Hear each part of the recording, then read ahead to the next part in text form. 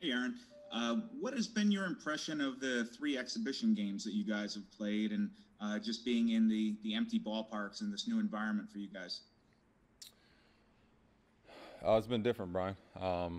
Definitely different. I know they got the crowd noise and they're trying to, add that in there, but it's not the same as a packed out Yankee Stadium on Mets Yankees game, or even being at Citi Field Mets, you know Yankees game, or even when the Phillies come, and the atmosphere we got. So it's a little different, but it's still competition. We're still out there ready to compete. I don't think the outside noise or outside things are going to change, the competition and type of play we got. So it's been different, but we're going to adapt and change to it. But it's going to be weird even next year, even at some point this year, we get fans in the stadium. That's going to be a little weird, I think, for, for some guys going from no fans and then right all of a sudden we got fans in the stadium. So we're going to miss them, but I can't wait to have them back in there. Thank you. Sweeney Murdy, you can unmute. You have the next question. Hey, Aaron, a week ago you said you weren't quite 100% yet. Has that moved forward? What did you learn in the last couple of days, taking swings against competitive pitching to tell you where you're at physically and where your swing is? Yeah, I was just saying that, like I said, I woke up on the wrong side of the bed and Nick was bothering me. It wasn't 100%, but that's cleared up. And I really, like I told you guys, that wouldn't be an issue.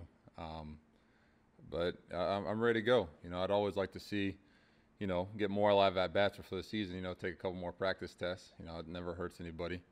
But I think we're all ready for Thursday to get here, and I'm feeling good physically, mentally, just ready to go. I still thinking a lot about how last year ended. It's still stuck with me, and um, still, motivation for me to make sure that doesn't happen again. So, but I think the boys are ready and we're ready to get rolling.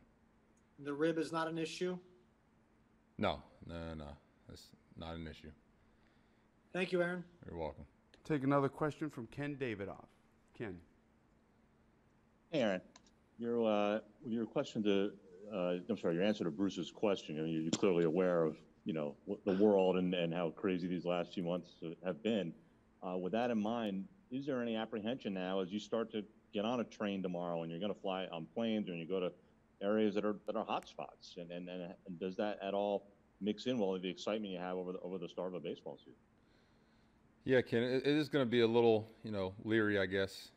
Like you say, getting on a train, traveling to a different city. We've kind of been in our own little bubble here in New York, our own little bubble in Tampa. So I think kind of leaving that bubble is going to be a little difficult. But this is what we signed up for. We wouldn't have signed up for these, for this if we weren't aware of the risk and what we had to kind of face, these next couple of months. But this team, the Yankees have prepared us well. They've, given us the do's and don'ts, what to do. So I think just as a team and an organization, we're going to do our best to keep everybody safe, and I think we're going to be all right. So we'll be good. Thank you, man. You're welcome. Greg Joyce, you're next. You can unmute.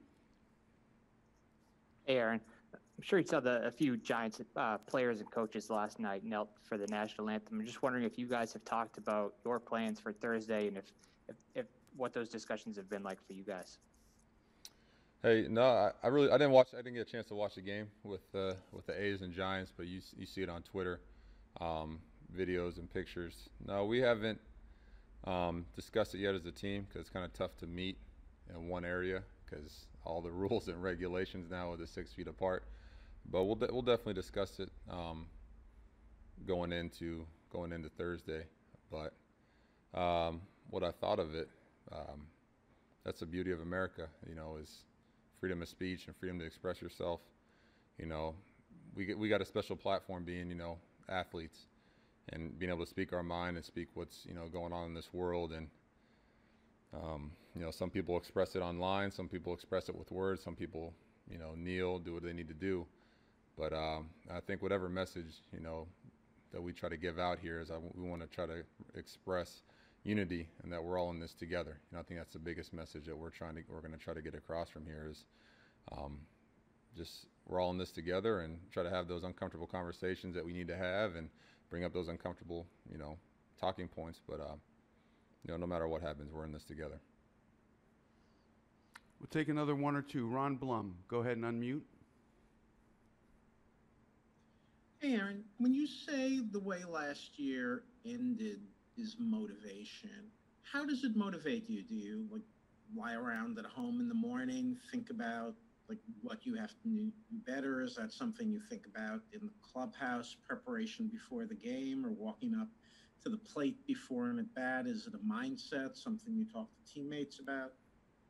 Yeah, Ron. Just at the end of last year after the game, and it was a tough loss, and kind of just spoke to the team and just said, "Hey guys, don't forget this feeling. Don't forget this emptiness. This, you're mad. We're thinking about what we could have done different, this and that, what we could have done, what I could have done. That's the biggest thing. Is I go back to what I, missed opportunities I had.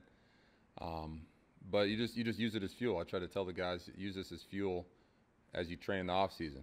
As we get ready for the 2020 season, you remember that you don't want this feeling again. What can we do? What can we do different to prepare the right way so that outcome doesn't happen? And that's one thing that you watch the film, you learn what you need to focus on, and then you move forward. And that's what we're going to try to do now is learn from our mistakes and move forward into this 2020 season and do what we need to do to kind of get past that next step.